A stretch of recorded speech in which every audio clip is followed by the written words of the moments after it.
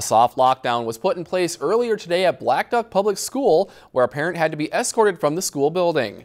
According to the Blackduck Police Department, law enforcement was called to the combined secondary and elementary school while it was on a soft lockdown, which consists of keeping students in their classroom and locking the doors. According to Blackduck Police Chief Jace Grandgruth, law enforcement escorted the parent away from the building, where he was placed under arrest by the Beltrami County Sheriff's Office.